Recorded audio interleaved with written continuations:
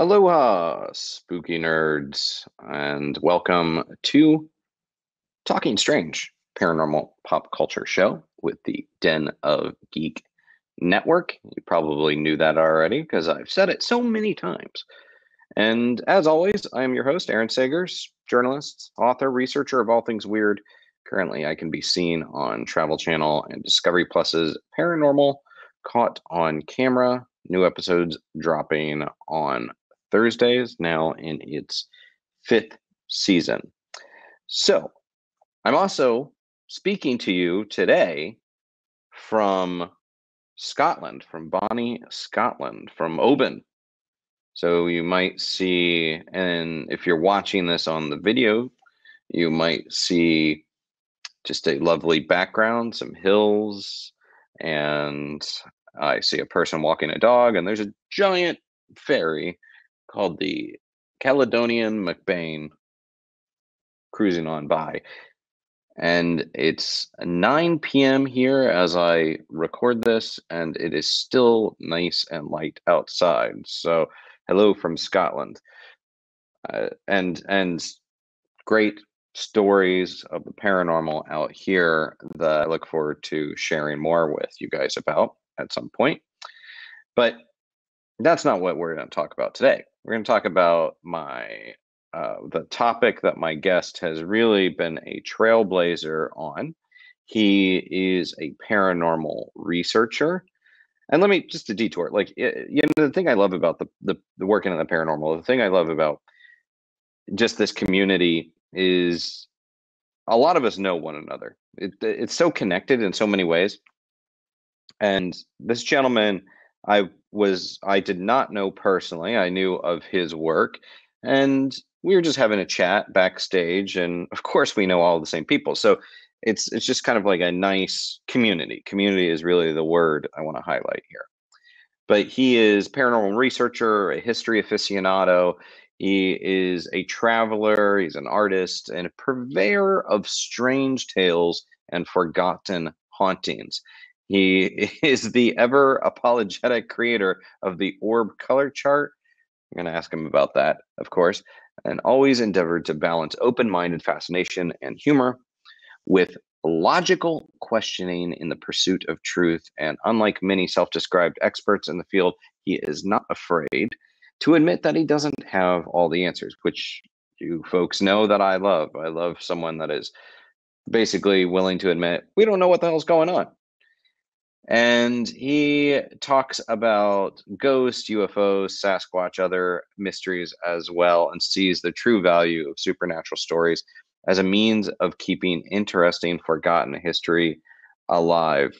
And he, although he is deathly afraid of heights, he has been walking the tightrope, separating curiosity, skepticism, and humor for more than 20 years. And he's also the author of Queer Hauntings, True Tales of Gay and Lesbian Ghosts, published in 2009. And he wrote a blog, The Queer Paranormal Road Trip, in 2008. Without further ado, let me bring in our guest, Ken Summers. Hey, Ken. Hello, nice to be here. Thank you for joining, and it's really a pleasure to meet you. As I said, I'm familiar with your work, and now it's a delight to be able to chat with you. I'm curious about your entry to the paranormal because it began quite young, did it not? Very young, yes. I guess I would have to say my real first beginning in the paranormal was growing up watching Disney's Halloween Treat on the Disney Channel back in the 80s, and the Disney version of The Legend of Sleepy Hollow. That was with Bing Crosby narrating. That was my absolute favorite as a child, and I just gravitated toward creepy stories like that. And I think I was 8 or 9 years old when I bought my first book on parapsychology. I still remember, I still have the book, surprising. It was a Lloyd Auerbach book about ESP, hauntings, and poltergeists, and I absorbed it all. And so I was interested in the paranormal from the very beginning. And by the time I was 16 years old and got my temporary license and all that, I was out exploring new places. I think Halloween night of 1995 was when I went out on my first ghost hunt in a local area all by myself, and didn't really get out of the car to do any investigating or anything like that. But I drove to an old abandoned mining town, and that was my first dive into it, really. I love that you mentioned the Legend of Sleepy Hollow, because that animated movie I recall quite fondly, and it definitely scared, provided me with a joyful fright as a child. I love the scary Disney era, and I feel like that is definitely something that I hope that we return to. It seems like maybe Disney is finally willing to embrace a little bit of the spooky side again, because kids, it's good for a kid to experience that safe, spooky horror vibe. Oh yeah, and old shows like our old Disney classics like Escape to Witch Mountain and Bedknobs and Broomsticks, and all of those wonderfully creepy shows were things that I grew up with, and they're movies that a lot of the younger generation hasn't heard of. So you bring up like Ray Bradbury's Something Wicked This Way Comes, and they'd have no idea what that's about. And that is a horribly creepy movie. It is. That's. I love that you brought that up. Yeah, is it Jonathan Pryce? I believe that was the Illustrated Man, or the Man in Black. I forget the character's name, but I love. Yeah, I love the book by Bradbury, but and that movie was not necessarily the best adaptation, but it still creeped me out quite a bit as a kid. So for you founded the paranormal team Moonspenders, which is also your Twitter handle, in 1999. Tell me a little bit about the makeup of that group, and is that something that's still active? Do you still investigate?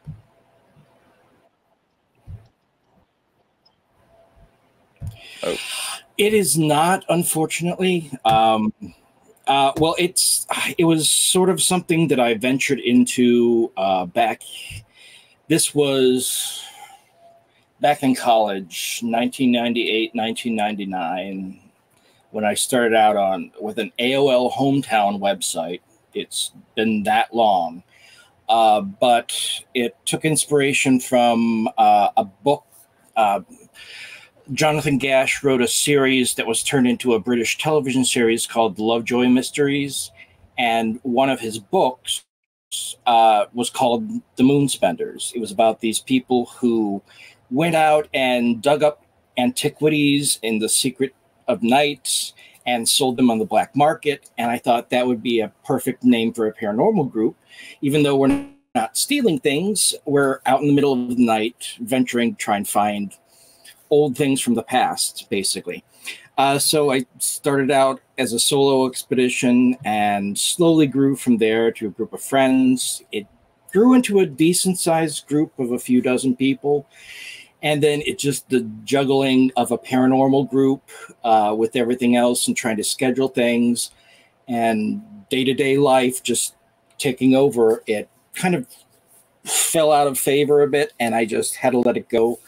I've belonged to a few different paranormal groups over the years, though, but basically, I've been a lone wolf for a long time now. There's a lot of drama in the paranormal, as I'm sure you and most people are aware of, and sometimes it gets to be a bit too much.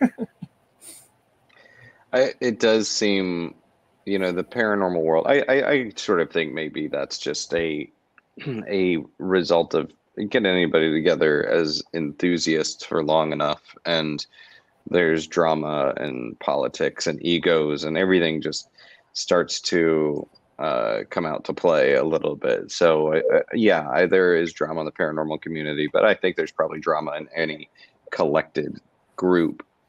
And just a quick note, Ken, I think we've lost your video feed, and he's back. Okay, there you go. Yeah, and great. It All right. went fuzzy, and then I didn't realize I had to start it back up again. Well, we, as I mentioned, of course, we are doing, we're a pond apart here. So I just assume that there's going to be little hiccups with technology. And thankfully, that doesn't matter for the people that are listening to this on audio. So Queer Hauntings is it's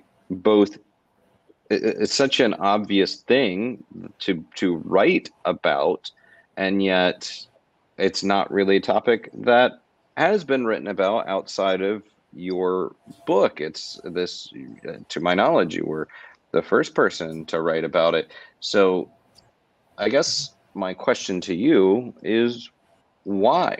Why did you decide I'm going to tackle this, and this is going to be my research for this book? Well, I would say it started basically in college when I started investigating the paranormal more in depth than just the basic research and reading I'd done before that.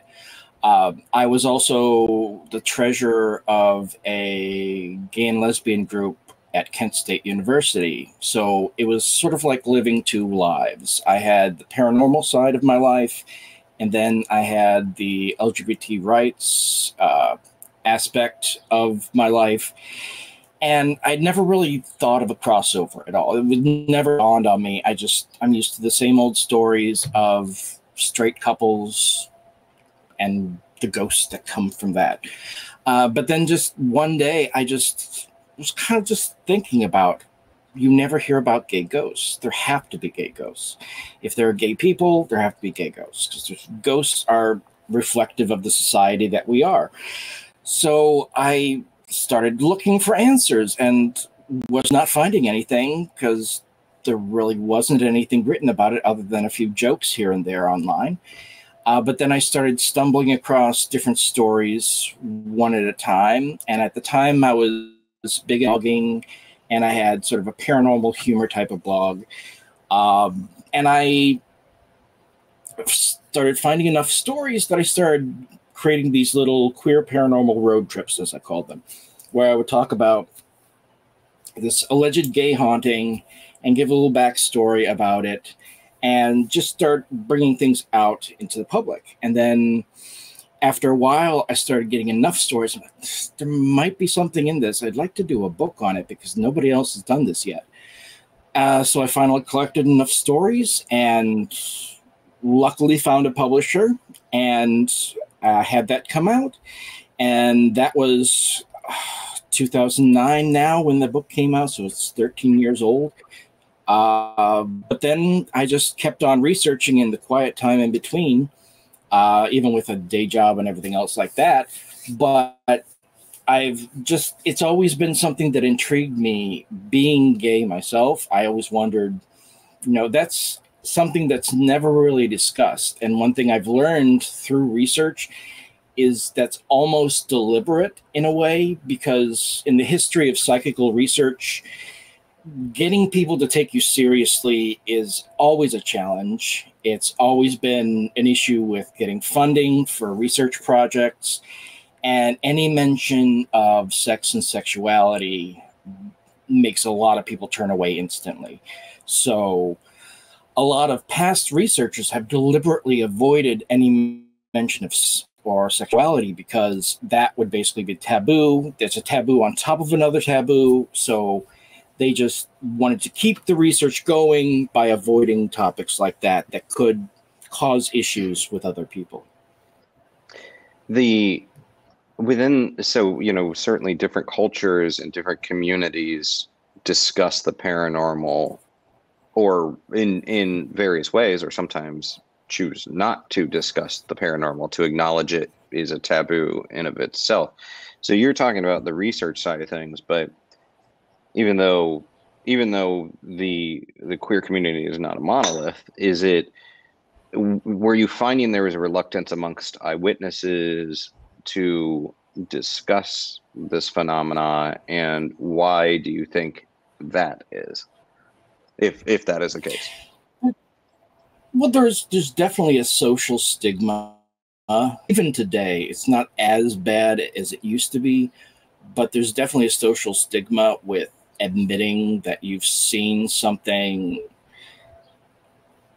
that's thoroughly unexplainable, and there's always the worry about people thinking you're crazy. So that's always on people's minds, but I think a lot of it too is it's just we don't, as a community, as a queer community, we don't focus so much on death as we do focusing on living life. So death is avoided because we don't want to focus on the bad, because enough bad things have happened to the gay community over the years. So we want to focus on the positive, which can be a downfall because then you forget these other things, because most of the stories end up being like local stories that are just kept within a small group of people, but some of them do manage to escape and turn into public attractions. There have been some places that I have researched that have actually been on paranormal television. Most of the time, they've avoided any mention of any kind of LGBTQ references, but there have been quite a few cases where they avoid that even today as bringing it up at all. Yeah, and something that I've talked a lot about is that it is from an entertainment genre, the paranormal is very much dominated by a Christian ethic and cisgender white males. It seems like there is a very ruling kind of class to this, whereas it's such a narrow perspective when you're talking about the paranormal, that we're talking about a world of diverse opinions and ideas. I guess the question connected to that would be, do you think that there might be more openness to talk about things? Because I imagine also, like, within the queer community, like, you just don't want to draw attention to yourself. There was a time where you would not want to draw attention to yourself because the society was not accepting. So as we have become a more accepting society, does that mean that people may be more willing to talk about these kinds of experiences from the community? I think there's definitely more of an interest now than there has ever been. I know that in the past, I've always had issues getting people to talk about personal experiences. But being the one person who everyone knew was a paranormal investigator, people always felt more open to talking to me about things because they knew at least I wouldn't think that they were crazy. But I think with all the mainstream paranormal television that has happened over the past 15, 20 years, I think there's been a lot of exposure out there, and it's a lot more better received in a lot of ways. So I think people are more open to expressing those interests, but also as a gay community and a queer community, we are more interested in our history than we were. We definitely have our martyrs like Harvey Milk and others. And that way, when there's a lot of stories attached to famous people from the queer community who, when we want to bring up the past and keep it alive a bit, that's also another beneficial way of bringing out the past a bit more and bringing it back into the present. And What, and let me just also say for anybody that is watching this as a live stream, get your questions out there for Ken so we can post those. And what would you say, are there any within certain kinds of phenomena, there's tropes, there's repeating patterns, you have the lady in white ghost. Is there any kind of sort of patterns, almost tropes within these queer hauntings that you've noticed? Any patterns such as that? There, there have been a few patterns that I have noticed, not all humorous in some ways, because there have been a lot of cases of female spirits or spirits that are believed to be females that have possibly been males actually. I know there's one case out, there's a bed and breakfast out in Provincetown called the Rose and Crown, and the former owner of it passed away from AIDS. He was a big AIDS activist, but he always dressed up in a white wedding gown for carnival out there. And people have seen him in that dress in his house. But if people didn't realize who it was, they would just assume that it was a woman in white. So there's a lot of times where the clothing someone is wearing may be more questionable than people realize. But also at the same time, there's a lot of cases I've come across of hate crimes and violence toward the queer community that has led off into a haunting, such as the case with the Capitol Theater in Clearwater, Florida, where the former manager was gay and picked up some men at a bar, took them back to the theater, and they murdered him and robbed him, and his ghost has been seen at the theater. But a lot of people don't realize the whole backstory with it. There was a story of the captain, as they called him, and that was supposed to be the man that haunted the theater, but they didn't realize that there was a particular hat that he always wore at all times, and that was the hat that he wore. It looked kind of like a ship captain's hat. But that was just another clue that he was actually the one that was haunting the building. What are some of the historical sites that you believe to be haunted? And you mentioned even some have appeared on various paranormal TV shows, but sites with historic significance to the queer community that you believe are haunted.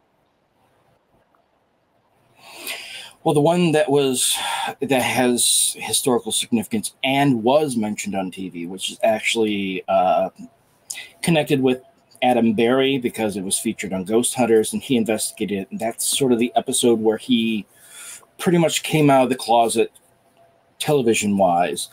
That would have been the upstairs lounge in New Orleans, where an arsonist bombed the stairway on a Sunday afternoon and killed, I believe it was 32 or 33 people who were trapped in the flames upstairs because there was no way out. All the windows had bars on them.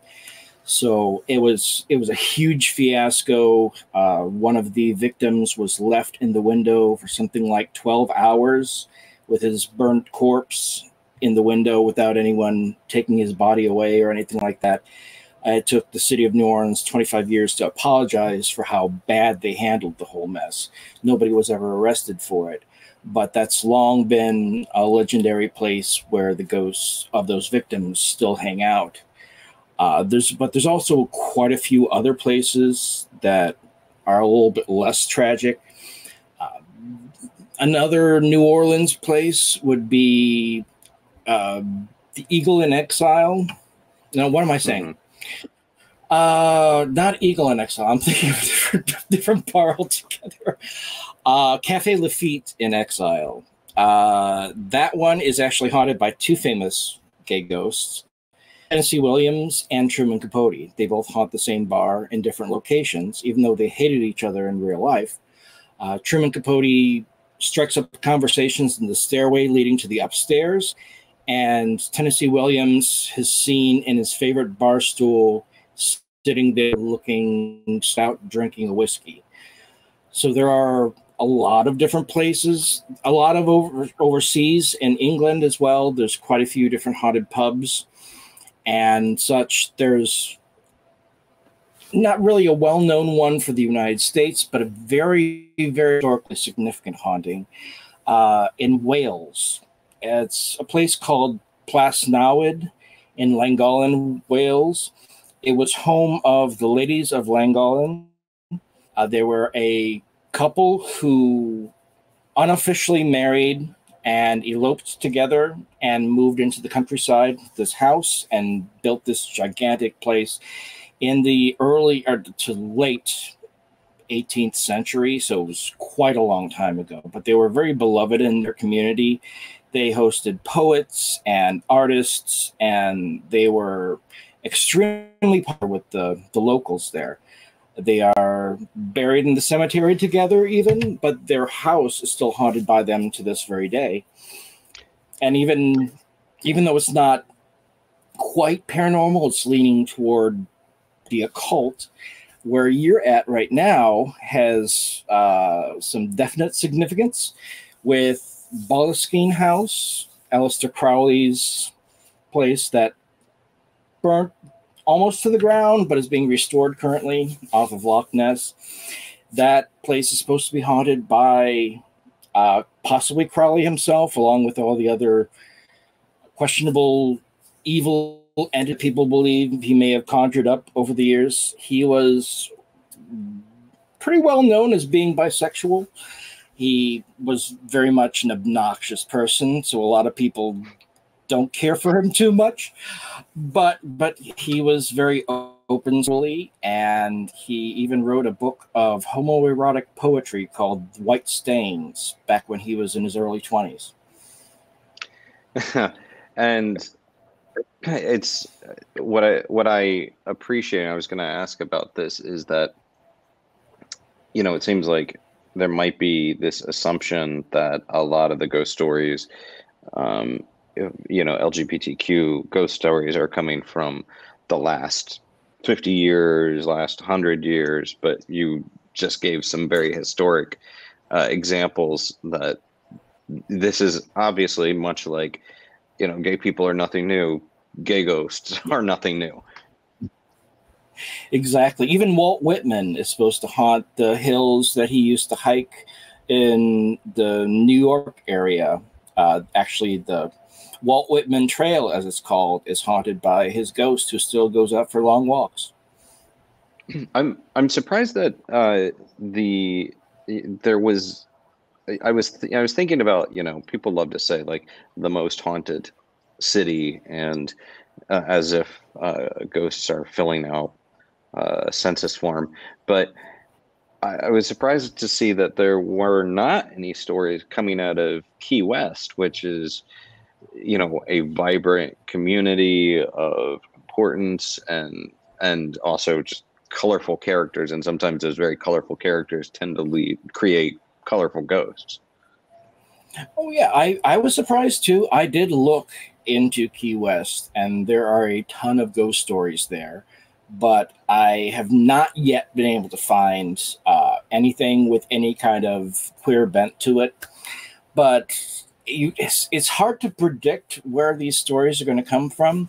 I've stumbled across stories from as far away as Sweden and Philippines, and then just strange stories of creatures in Africa that may or may not be either in the paranormal realm or cryptozoology. Depends on who you ask and what you believe.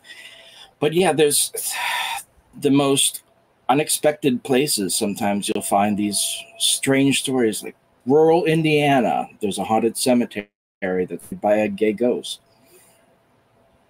Well, what's your favorite funny, cheeky ghost story from either your book or other research that you've conducted?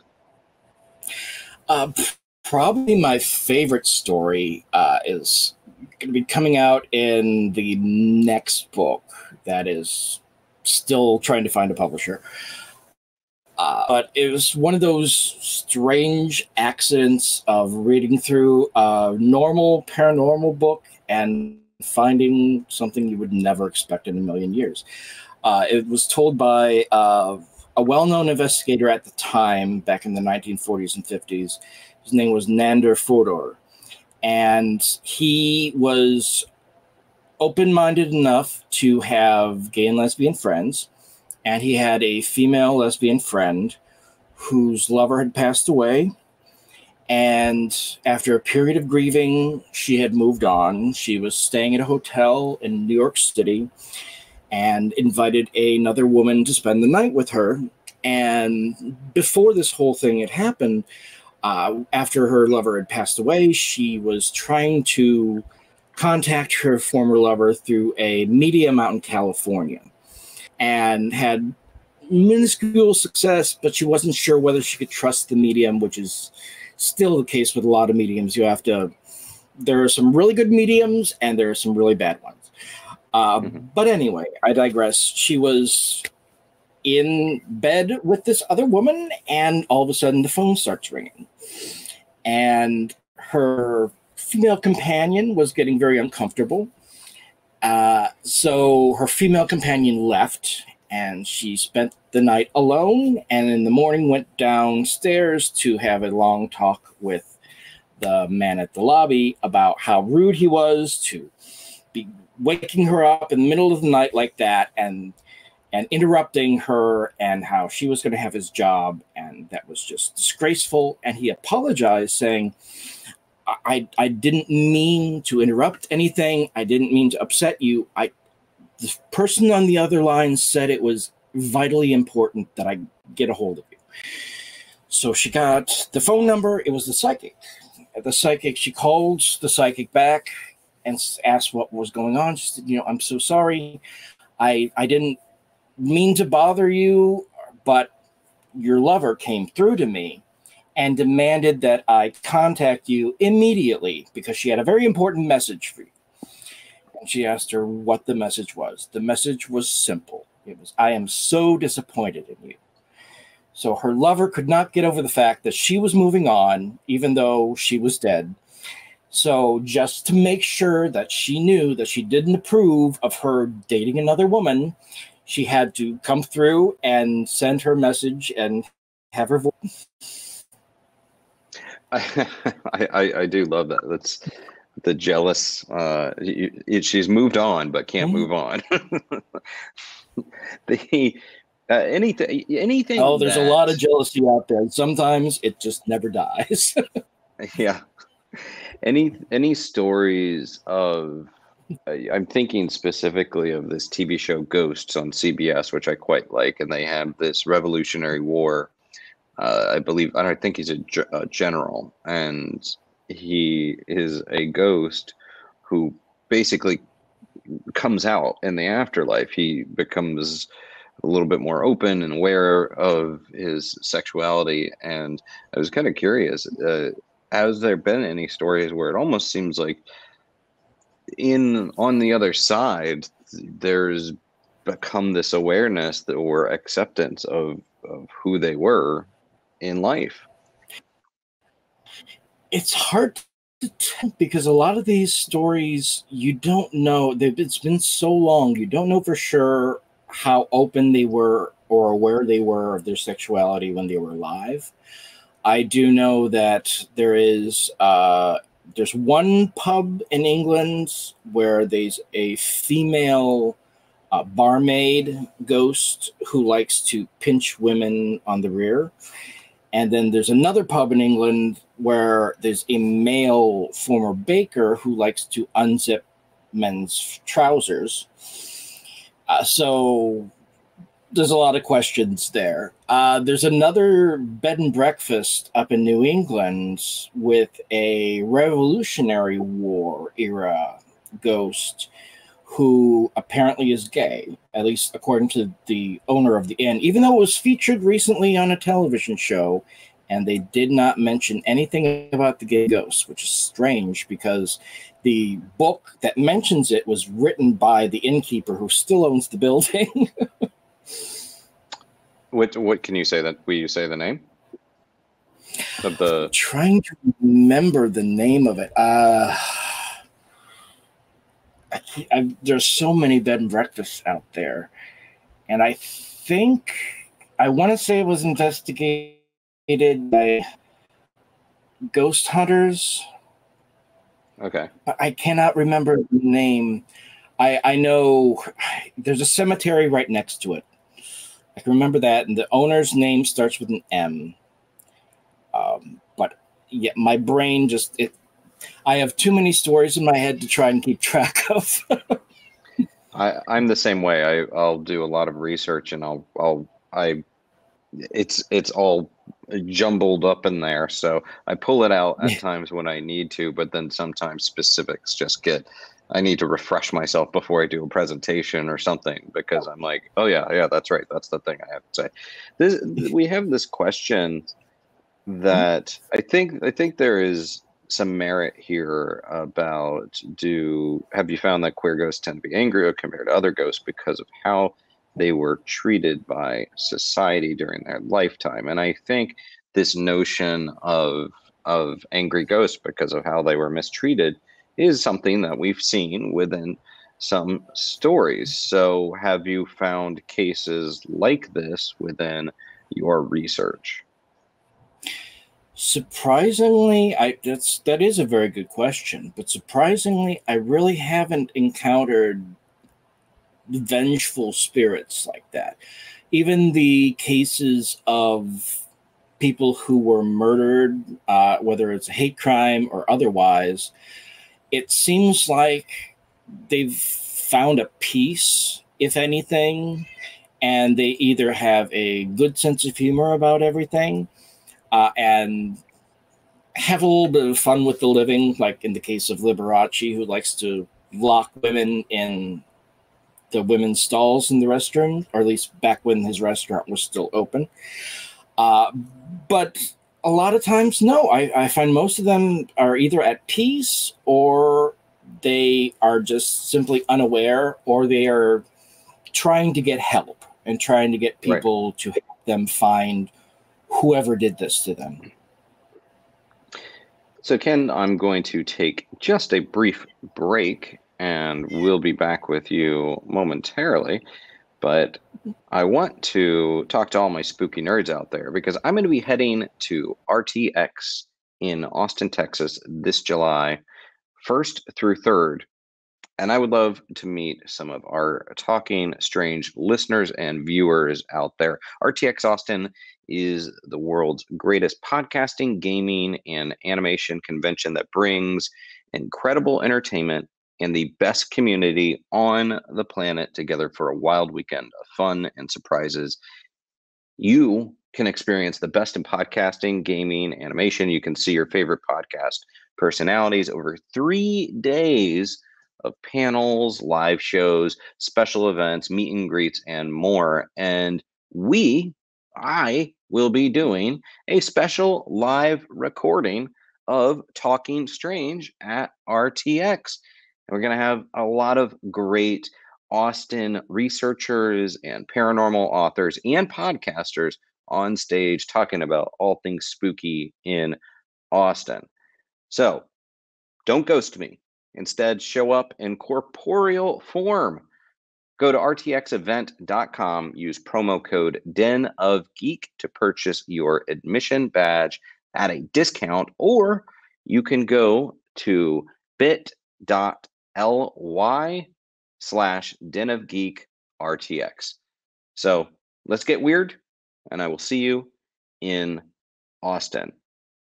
All right, and we are back with Ken Summers, and he is the author of Queer Hauntings, True Tales of Gay and Lesbian Ghosts. And, it's not just ghosts that you research.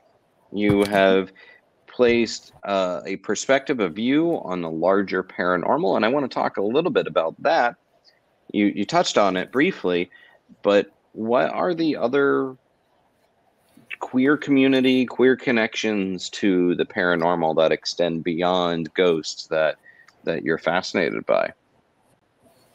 Well, first, I ran to my library really quick, my research library, and that inn I was talking about is the Captain Grant Inn. So, oh, right. I know the Captain Grant Inn. Yeah. I knew I had to find it. It was going to drive me nuts otherwise. That's the good thing about having a very big research library of books. Sorry, you were asking me about larger high strangeness, the beyond Yes. just ghosts. Well, there's a lot of interesting work in ufology that largely ignored dealing with sexuality. I mean, aside from the anal probes that everyone focuses on, but there's a lot of research that has been done, surprisingly, on people who aren't straight who have been abducted. There's actually a book about abductions that mentioned that their own research found, I think, somewhere around a third of cases of abduction phenomena involves people who either identify as bisexual, gay or lesbian, or somewhere else on the spectrum on the Kinsey scale. And there was a well-documented case from it spanned the 1950s to the 1970s, really, written by Ann Druffel and D. Scott Rogo, called the Tahunga Canyon Encounters, which chronicles a group of 5 to 7 women, some of them in varying relationships with each other, who all experienced some sort of abduction phenomena at varying times, either when they were connected with others in that group or after other people in their friend group had experienced something of that nature. And so there's a lot of things with ufology that are outside of what you would expect to hear. And I think of it, aliens are another big mystery, whether they are truly people from a different planet, or if they're just from another dimension, or just, like I've postulated before, even possibly time travelers from a future that we aren't aware of yet. There is a lot of strangeness with it, but if you're investigating a species, you would want to know all of the aspects of it, not just the general population. You want to know all the outliers of the whole group too. So it would make sense to me that that something like that would be possible, that people who weren't straight would experience something similar to that. I know even in the cryptozoology world, Lauren Michaels, what am I saying?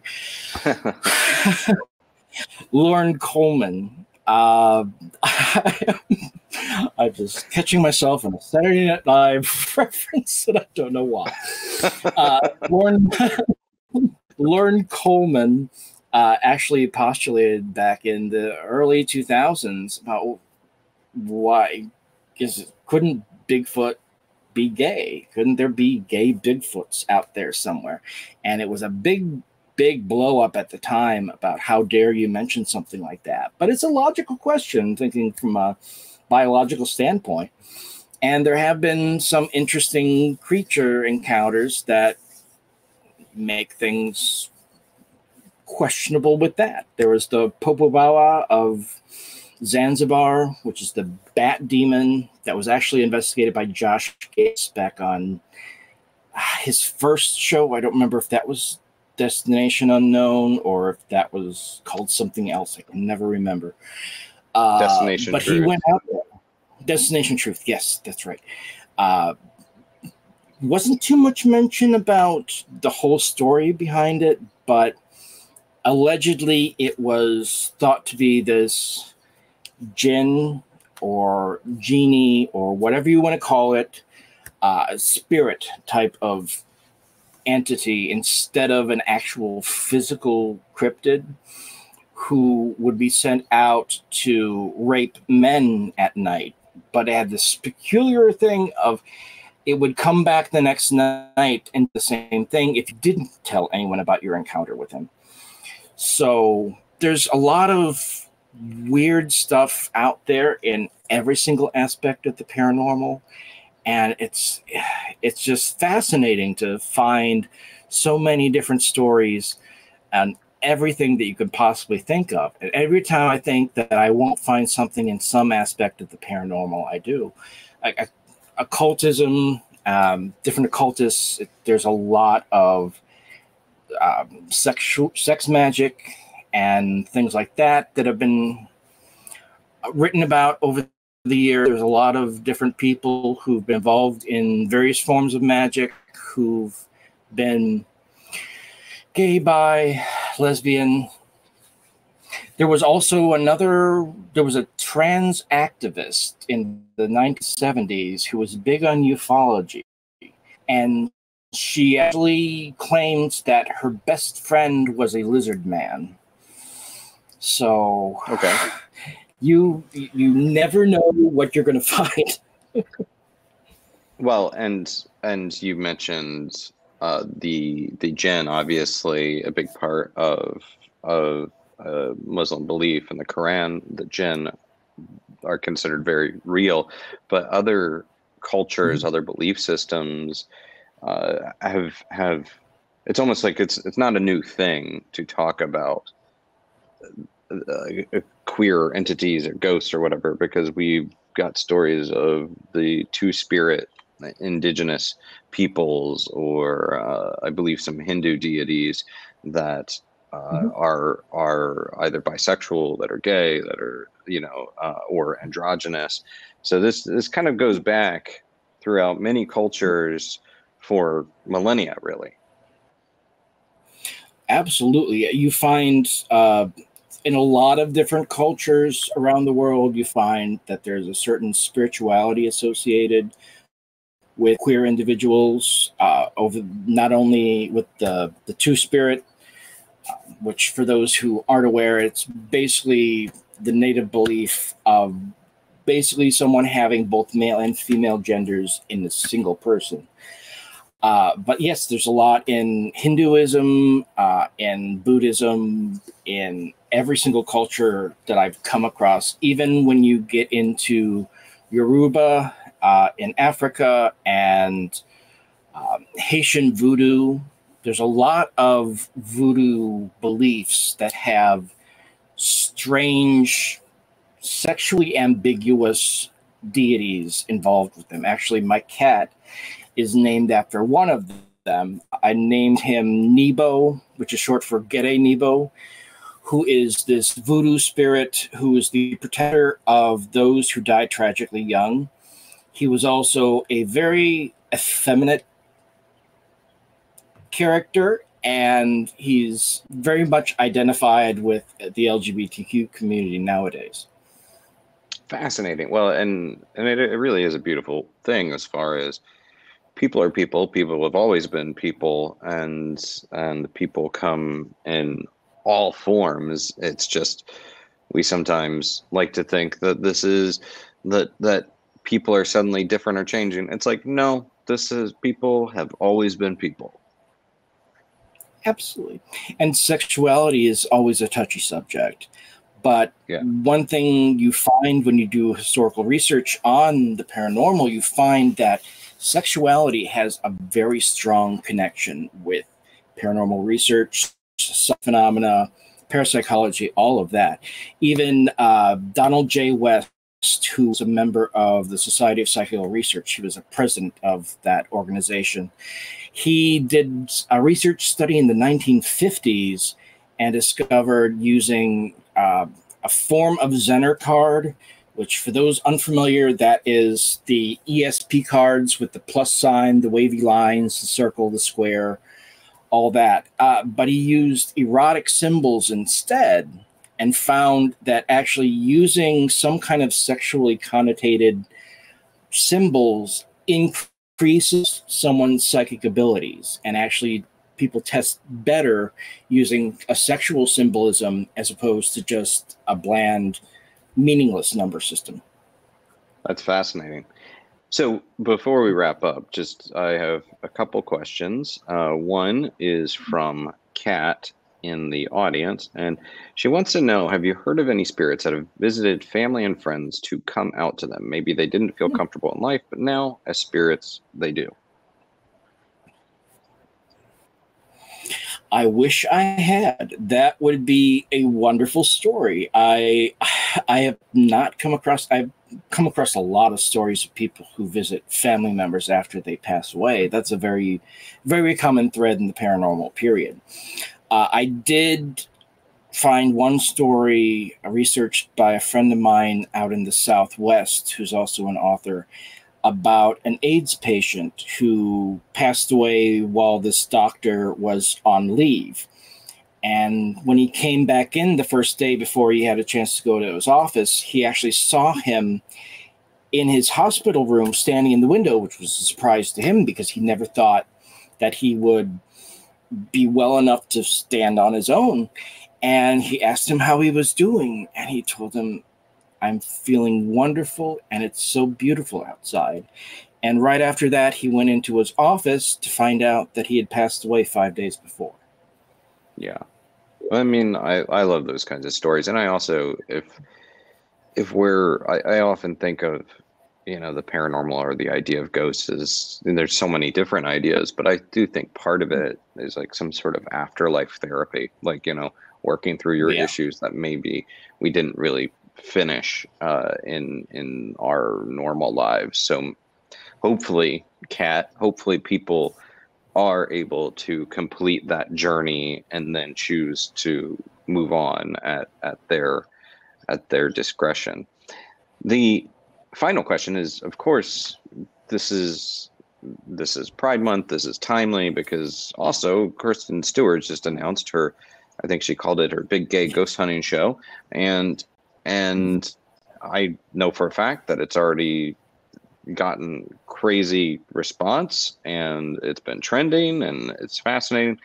So if you, Ken Summers, who literally wrote the book on queer hauntings, if you were to offer any advice to Kristen Stewart or any hopes, expectations out of this show, what are some of the things that you would do, that you would advise?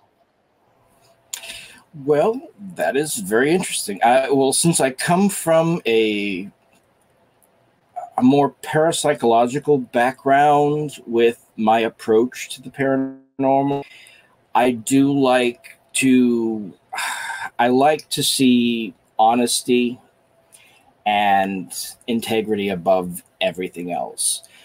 That's not to say that TV shows don't always do things justice or anything like that. But there are certain times when there's an important time to be serious and reflective and treat things with the proper respect. And there's plenty of time to have fun in the meantime. People tend to either believe that ghosts are scary and evil, or sort of a non-belief kind of aspect where they just don't exist at all. It's all a figment of people's imaginations. And I don't like people who go too far with the scare factor. I like to keep things normal. Not everyone should be afraid of a ghost or whatever phenomena is going on. It's an unknown thing. You don't know exactly what's going on. Just like when you meet someone on the street, you can't assume that person is going to stab you and take your wallet, because then you would just live in constant fear and you would never live. But there's always time to have fun and not take death as seriously as so many people do take it. But there are certain times when things need to be looked at. Also, research. It's a very vitally important role with anything. It's difficult sometimes. Speaking as someone who took 10 years to write another book, it's very difficult, especially in this field where you're looking for something so outlandish and different that you never think you're going to find anything. Definitely keep up on the research. Make sure that people work well together. and can get along. And I would suggest not having everyone in the group agree on everything. Have a nice eclectic group of people from different backgrounds, different belief systems, different philosophies of everything. Because there's a lot of theories in the paranormal, and not all of them are ever touched on. It tends to get a little bit coagulated after a while, and it's all the same. And there's a lot of things out there that cause fear among people that shouldn't cause fear, because it's just something people don't understand. Mm-hmm. Well, Ken, I mean, I'm optimistic about this show, but I'm also hopeful. I think they definitely need to give you a phone call, and anyone that's paying attention to this show, I would say, raise that as a message on the social media, like Kristen Stewart. No, because this gentleman is definitely the expert the expert researcher that should be included in this. And with that said, Ken, I really appreciate you joining me again. Ken Summers, Queer Hauntings, True Tales of Gay and Lesbian Ghosts. Check him out, and everybody can find you on Twitter as well. One more time, Ken, tell us. My Twitter handle is Moonspenders. Basically, everything is Moonspenders. My website is moonspenders.com. I'm on Instagram, even though I don't push. That is also Moonspenders. So if Moonspenders, you're bound to find me. All right, Ken Summers, thank you so much for your time. This was just excellent. This was such a great conversation. I appreciate it. And for everyone out there, thank you for joining. Don't forget to subscribe, download every week, Apple Podcasts, Spotify, wherever you listen to podcasts. You can watch the video interviews at youtube.com/DenneGeekUS, and give me a follow on Instagram, Twitter, Facebook, on Patreon at Aaron Sager, and also at TalkStrangePod on Twitter. And until next time, be kind, stay spooky, and keep it weird.